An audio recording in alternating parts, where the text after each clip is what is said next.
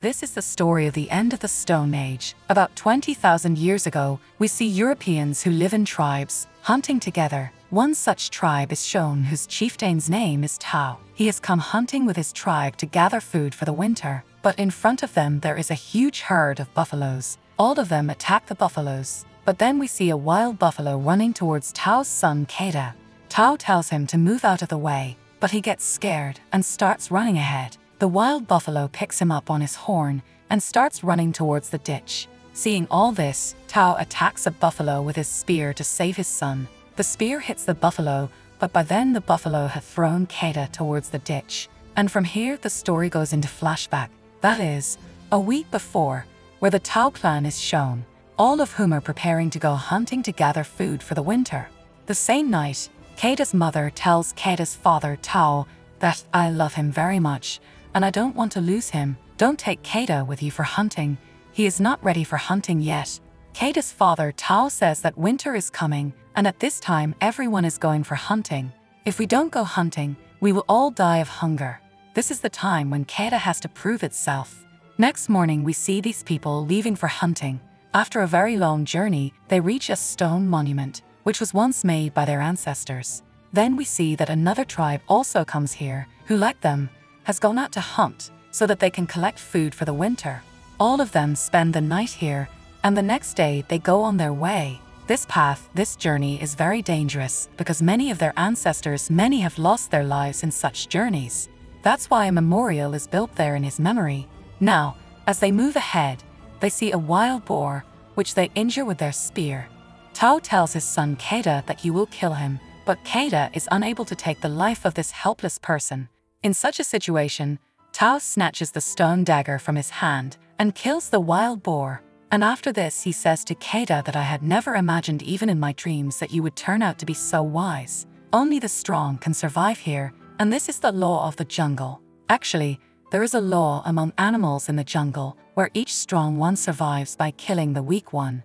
And humans also follow this law where they keep themselves alive by killing those weaker than them. Now in the dark of night, when they are eating their prey, a lion comes here and picks up one of the boys and takes him away. The next morning they build a small memorial in the memory of the boy, and then set out on their further journey in search of prey.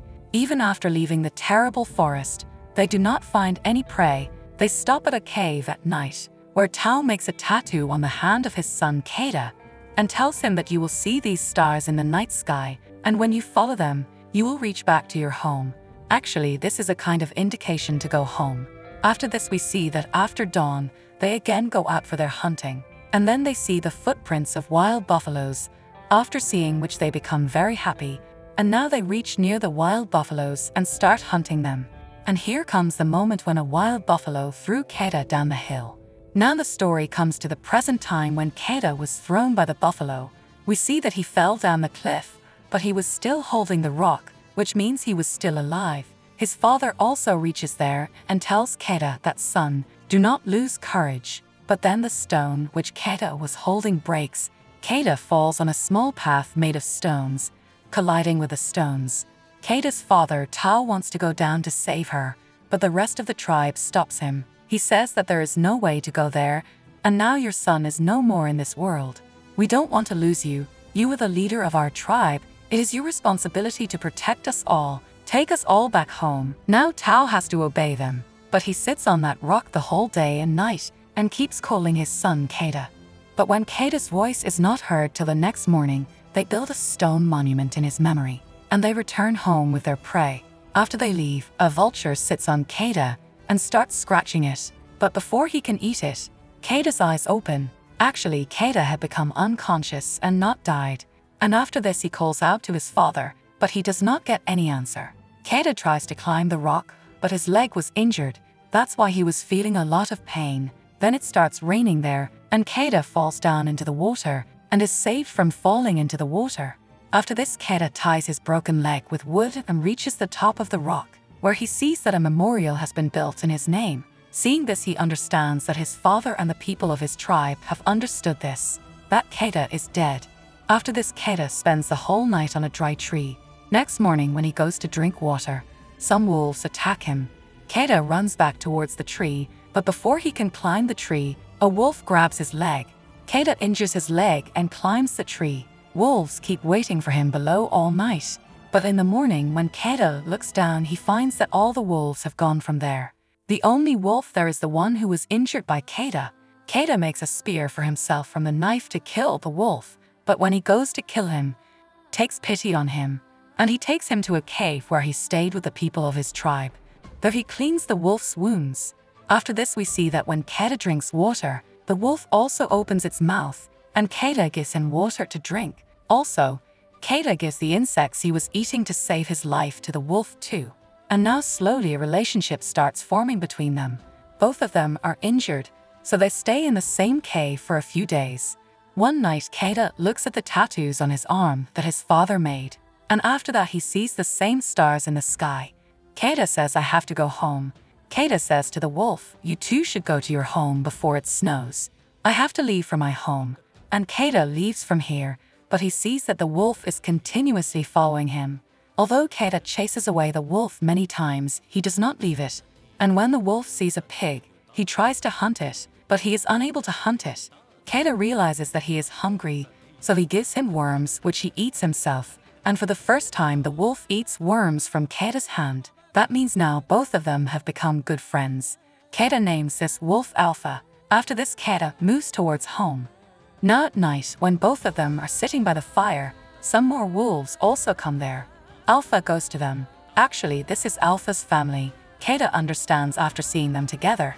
He says, "You should go with your family," and Alpha goes with his family. And the next morning, Keda moves towards his home alone. Now snow had also started falling, and it was very cold, but Keda was continuously moving forward. Then he sees some wolves eating a dead victim, one of which is Alpha. Keda recognizes him, so he runs towards him, but then the ice breaks and he falls into the lake. Actually, it is a frozen lake. Alpha runs towards him. He also tries to break the ice from above, but the layer of ice is very strong, so he is unable to break it. But with a knife that Keda has, he breaks the layer of ice and comes up. And now these two friends meet once again. To protect himself from the cold, Keda takes off his clothes and lights a fire. Next day, when Keda goes for his further journey, he sees a man whom Keda becomes very happy to see. But when he goes near him, Keda sees that he is frozen to death. Keda moves forward with his bow, but then some hyenas attack them. Both of them take shelter in a cave to save their lives. But this cave belongs to a lion, who jumps over Keda. But before the lion attacks Keda, Alpha pounces on the lion, and taking advantage of the opportunity, Keda attacks the lion with his bow and arrow. After this, Keda applies ointment on Alpha's wound and says that "You are also one of us, and I will keep you with me for the rest of my life." Now the next morning again, they leave for their further journey where they face the cold and reach the monument, which was built in the memory of his ancestors, where Keda reached the beginning of the journey with his tribe. He is very happy to see the monument because he is on the right path. That means it is not far from your home. After this, they are moving forward through the snowy path, but due to being injured, Alpha falls there. Keda lifts Alpha in his lap, but after walking some distance he also gets tired and lies down. Because now he no longer has the strength to move forward, his eyes close. Then he sees a dream. He remembers that night in his dreams before coming on the trip. His mother was worried about him, telling his father not to take Keda with him. Then his father says that he is not as weak as you think him to be. And after seeing this dream, Keda's eyes open, and with all his might he lifts Alpha in his lap and starts moving forward.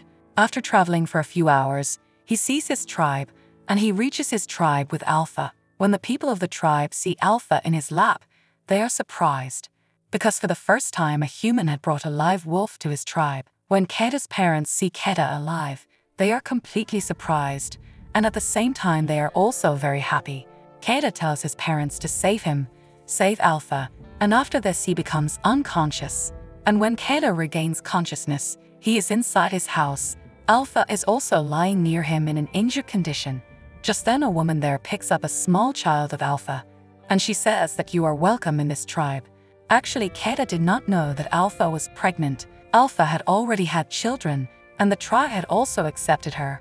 After a few days, both of them get well and are sitting together, and Alpha's children are playing in front. This is the beginning of a new era, where humans also started making friends with animals.